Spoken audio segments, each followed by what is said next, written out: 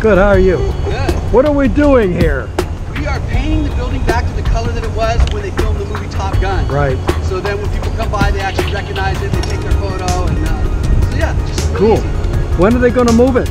About a year. In about a year to a year and a half. Where are they going to move it to? I think somewhere on this other side over here. Okay, cool. Yeah, they're going to completely restore it when they do that. Yeah, great. But in the meantime, we just figured we'd come in, we do the Oceanside magazine, we figured come in and paint it in the meantime. Great. Because tourists are always confused. They go, what's this yellow thing, you know? Yeah, I know. Right. Yeah. You know, I discovered this by accident. One day I was riding down here and I saw the pier and I said, damn, this reminds me of Top Gun, you know?